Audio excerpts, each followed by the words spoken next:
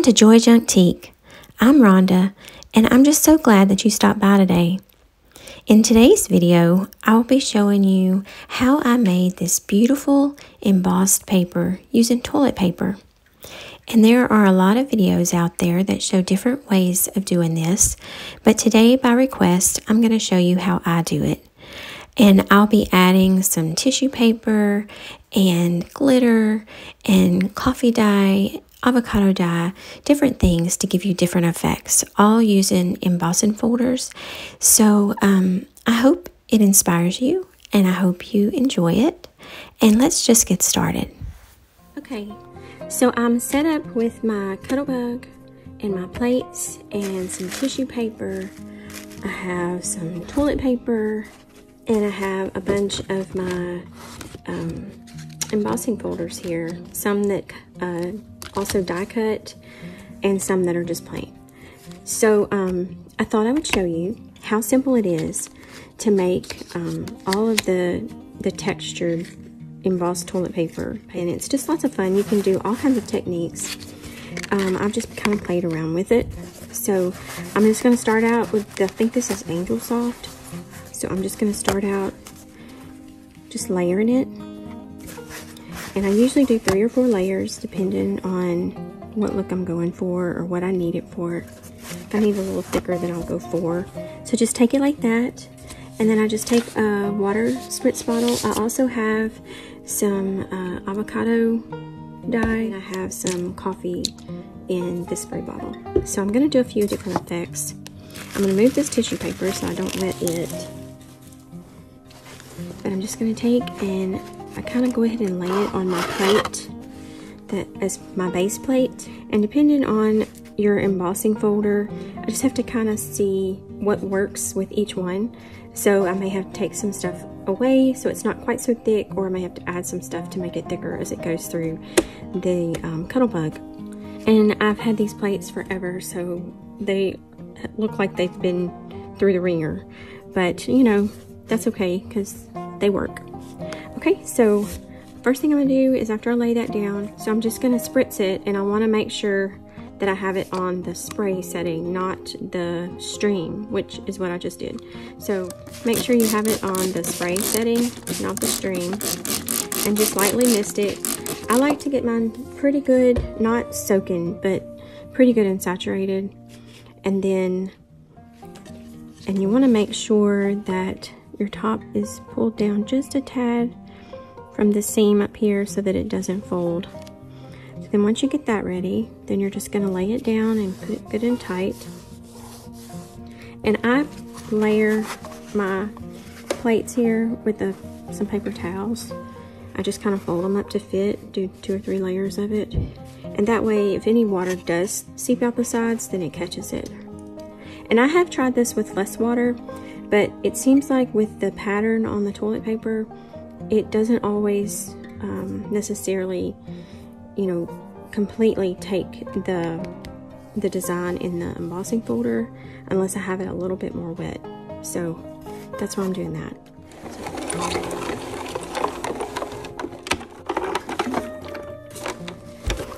And so when we get through here, then you have a nice clean cut. And then I just gently remove it and lay it aside. Sometimes it doesn't cut all the way through, so I should have run it through one more time, but I'm just going to kind of pull it on this one so that you can get the effect. And then I'll fix it later if it needs it. Sometimes you can actually just cut on that little line when it's dry, and it's fine. So there's the effect you get. So once it dries, then this is what you'll have. So not bad. Looks pretty good. It's a little thin, so I think I did do this one with 3 layers just like I did this one. So, you know, depending on how flexible you need it or how thick you need it, then you can go more layers if you want. Okay, so I'm just gonna remove this. Let's try another. So let's just do one that does not need anything else. And this is a bigger embossing folder. I think this is a 5x7. So, of course, your toilet paper is not this big. So, what I do is you can either layer it side to side, or you can go up and down, either way. Or you can do both, actually.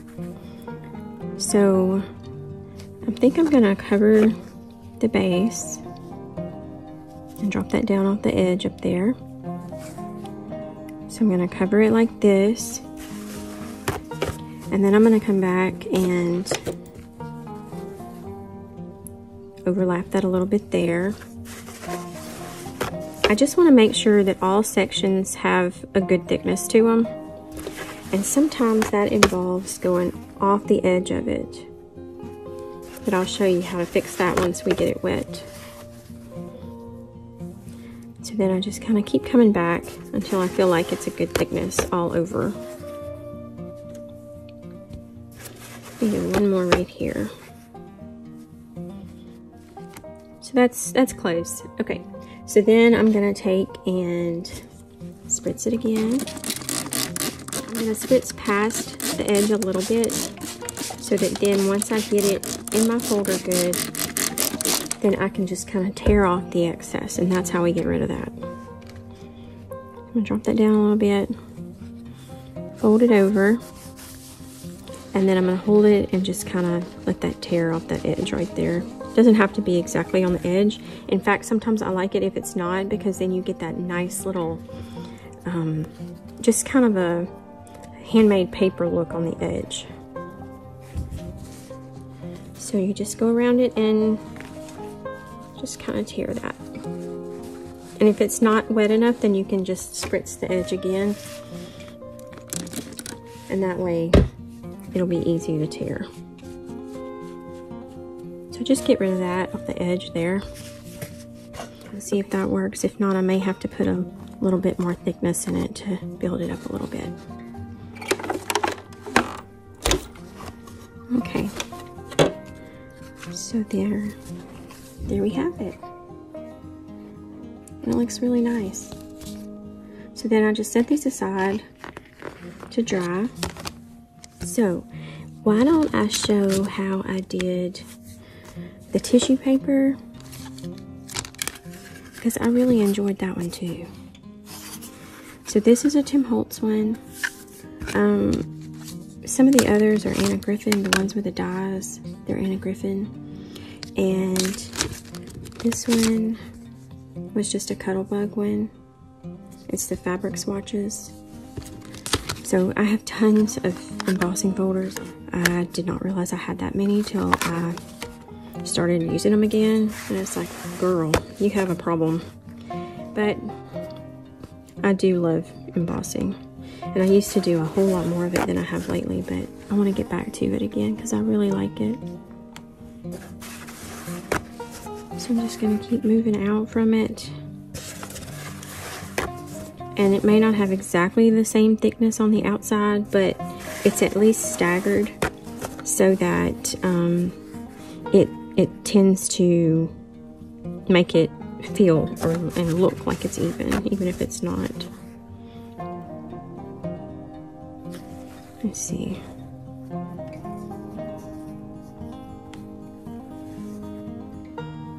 So I'm going to go out here. And I'm going to go out here.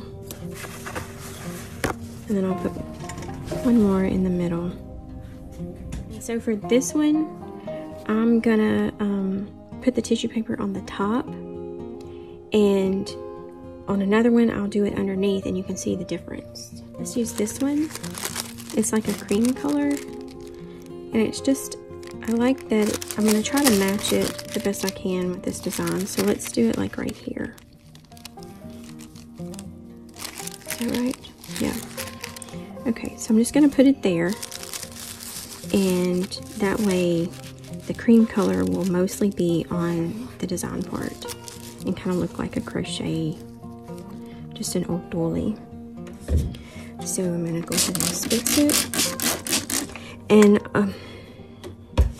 sometimes I go ahead and spritz the toilet paper first, and I probably should have done that because it's kind of hard to get the toilet paper saturated when you're going through the tissue paper. So I usually go ahead and spritz that first,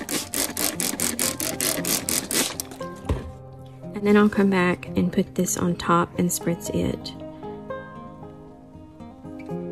But it's already wet from my little mistake, my forgetfulness. So I'm just gonna leave it like that and just drop it down a little bit. It kind of moves on me, so I always have to check it when I go to close it. And let's slide it over just a tad, like that. Okay, so now this is a really thick embossing folder, so I don't know that it's gonna go through there like that. So let me go ahead and get rid of some of this. It's just to keep it from being so so much hanging out of your machine over here. Okay, there's another little piece that was sneaking on there. All right, and I forgot to say I put a towel down just to catch all the water that I'm spraying. So that is underneath me, which makes it good in one way, but kind of hard in others. You see how the tissue paper kind of blends with the toilet paper? And so we end up with this. And you can use the coffee on it too if you want it to look kind of stained. So let's try that. We'll do another one just like this. So let's see what that looks like. So I'm just gonna start laying my toilet paper back down. And it's really fun just to kind of play with all the things that you have, because you know, you could even mix up some of your inks in a bottle with some water and spritz it. You know, anything that you use to color your paper with. I'm sorry, I'm really shadowed with it being nighttime. But at least it's just kind of the process, and you don't have to really see a lot of colors on this.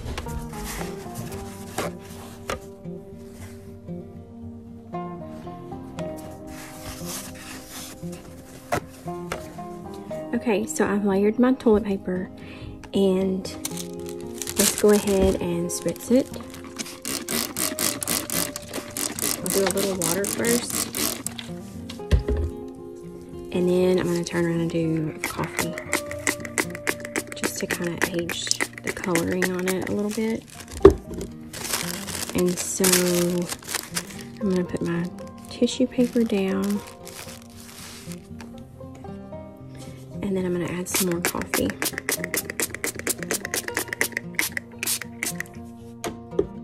Okay, so let's go ahead and close this.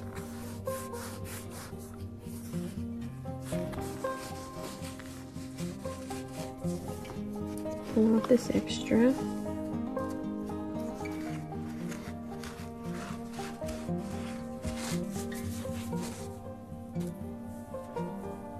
Okay, and then I'm going to put this on top and run it through.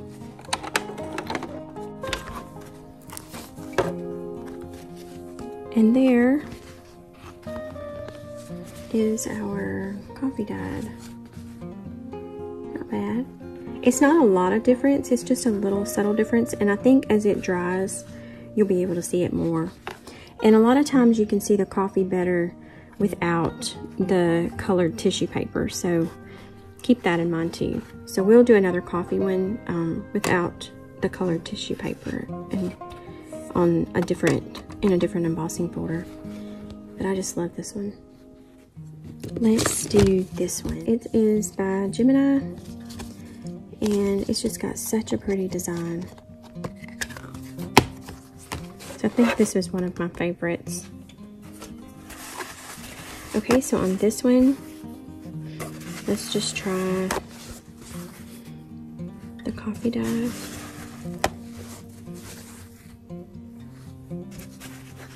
I hope y'all can see well enough. I'm so sorry it's shadowed. Just doing a little bit of late night videoing. Okay, so now let's just do the coffee on this one. Just coffee. to kind of spritz it pretty good to saturate this with this little spritz bottle. Okay, and you can kind of see the discoloring there. So I'm going to go ahead and push it down. Kind of pull the edges. Press that a little more. So I like to put the towel down because it kind of catches all of my overspray and I'm not just saturating my desk. Alright, so now, and I usually get a little neater than this, but I guess because I'm hurrying, it's kind of looking rough. And I like it as tight as I can get it without tearing up my Cuttlebug over here. And so there, I don't know if you can see that. And actually, I should have done it this way.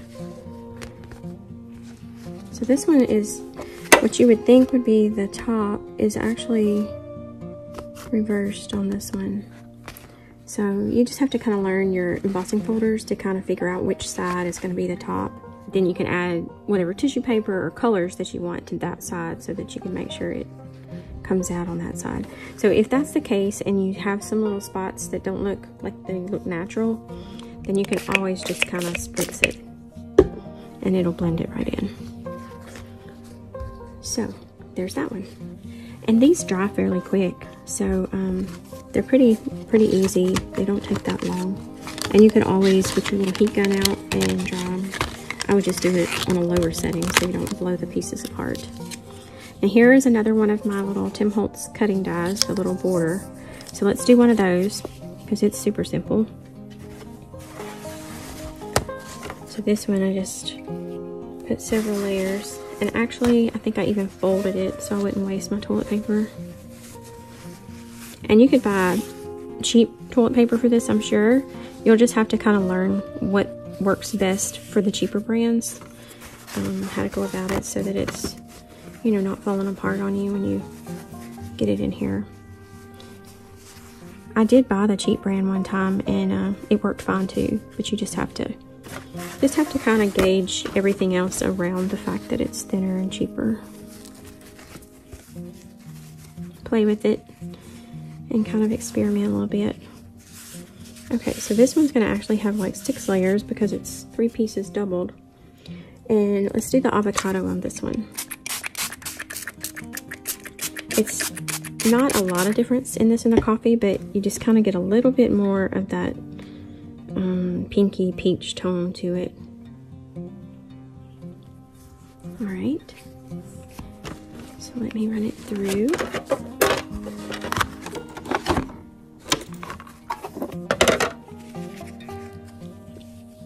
And so that did really good. Pretty sure. You can just peel it off. If it won't, then you can carefully peel it off. And then there is your little design. And they hold up really good. So I really like how they turn out. They look a lot like handmade paper. So they give that look to it. But I'm not really one that knows how to make handmade papers. So I just buy it from other people. Or I will make the toilet paper kind. So, okay, so this one has hearts. And it's by the Cuttlebug. It's called Cross My Heart. So let me get some toilet paper for this one. And this one I'm going to kind of play with the different tissue paper. Oh wait, no I'm not.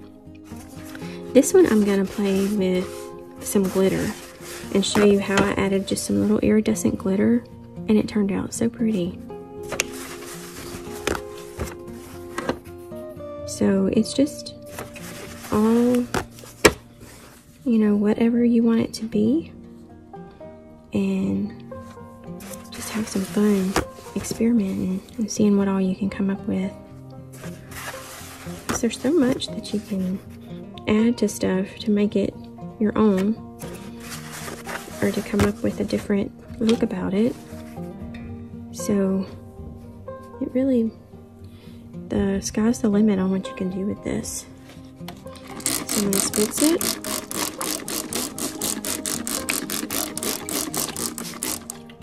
And then I have some Martha Stewart, but you can use any kind you have. I just like this because it's super fun. And I've had this for years and never have used it, so now's the time. So I used to be a big Martha Stewart crafts fan. Bought a lot of her stuff. A little fuzzy. Okay, so I'm just gonna sprinkle that in there. And then I'm gonna take and spritz one more time just to kind of get that glitter to stay. And then I'll pull this down a tiny bit.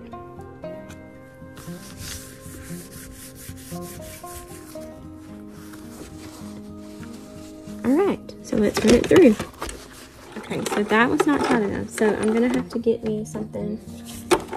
I just kind of keep old junk mail, and you just have to make sure it doesn't get caught in the top of your machine. You could even put it in between, but I just keep the junk mail sometimes just to add layers in when I'm embossing and stuff. If it's tight enough, you only have to run it through once, but if it's not as tight as, you know, where you can tell it's really pushing hard, then I usually run it through a couple times. Alright, so let's open it up and look. I don't know if you can see it glistening there. There we go. But it's just covered in glitter, and it's so pretty. So we'll put that aside to dry. And I found on my other one when I did it, it really doesn't shed the glitter that bad. So I think it worked really well. Let's go ahead and do this one, which is another Anna Griffin Botanical Valentine. So I'm going to do this one with the toilet paper and with some tissue paper.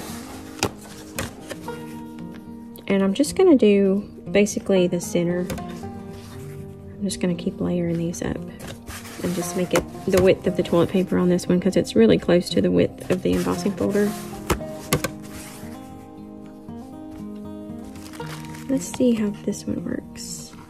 I kind of like that one. Okay, so we're going to do that. So let me go ahead and get my toilet paper wet.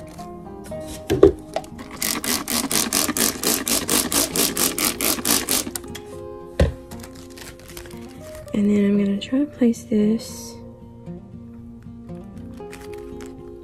like that. So I'm going to push it down, and then I'm going to go back and add more water because I want it to grab and stay and not pull up when I lift it. So I'll do that. Okay. So then we have this. And you can just pull this away from it. Most of the time it comes right off. Occasionally you'll have a little spot or two that wants to stick. And then I'm just gonna lift this out.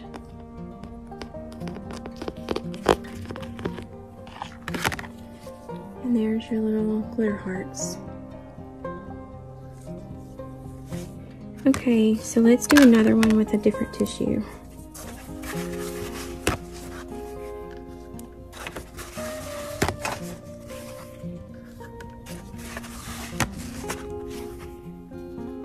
Sometimes I will do my bottom layer of toilet paper, and then I'll put a layer of tissue paper,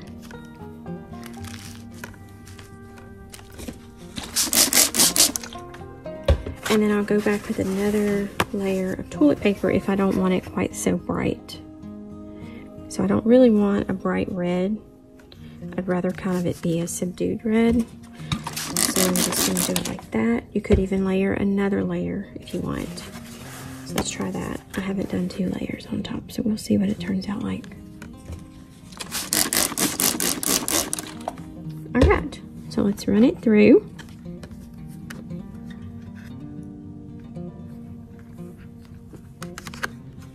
Sometimes I have to come back and kind of dry off my, if I get it too wet. Okay. I'm just a little messy. It doesn't have to be this messy, but I tend to be messy.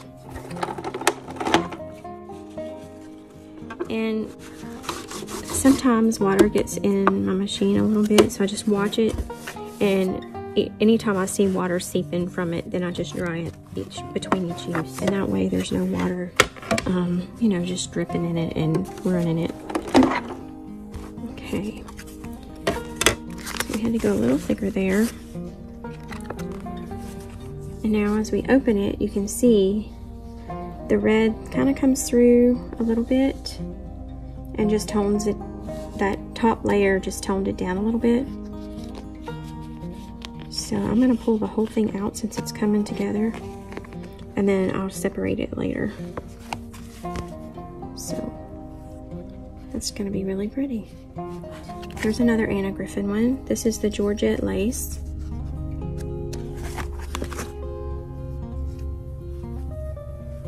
And I'm going to use the pink on this one. So let me go ahead and spritz.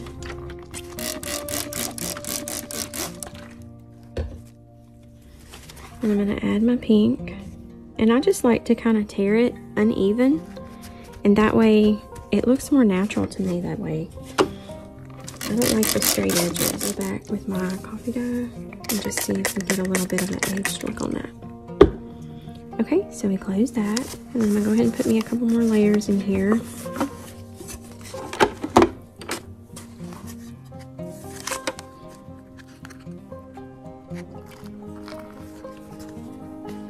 And there's the pink. I don't know if you can see the pink very well with the shadow. Here's, you know, when it dries, you'll actually be able to see the pink a little better. It's pretty cool. I wanted to do a polka dot one. Let's do one with this one, and then I promise I'll quit. This was by Gemini. And let me see. So this one I actually need to turn backwards because it's debossed if I leave it the other way.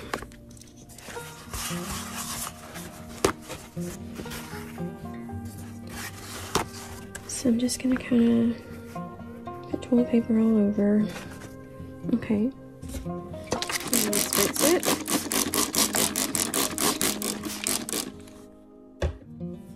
And then I have this pink polka dot.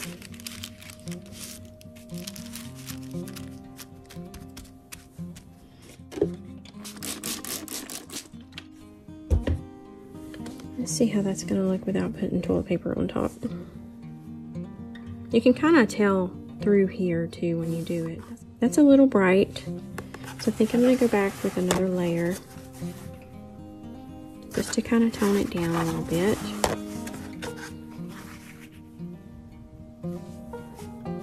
And I kind of need to get these to where they won't overlap that much, because you're going to have definitely be able to tell it once it's on the top layer. Okay, so then I'm gonna, still a little bright. Let's see if we can tone it down a little more. So I'm gonna go in the middle. Gonna go out from there.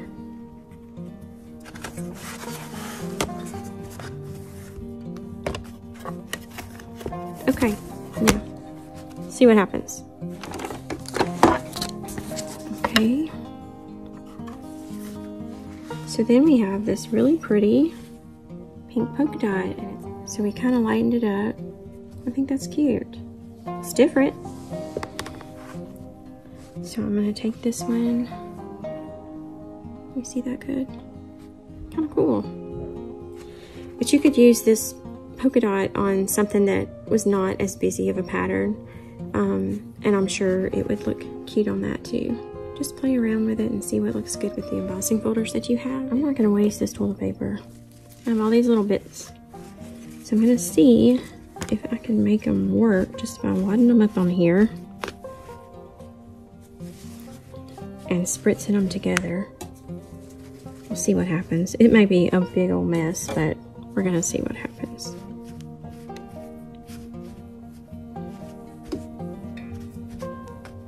I may have too much. And I'm going to put some coffee dye.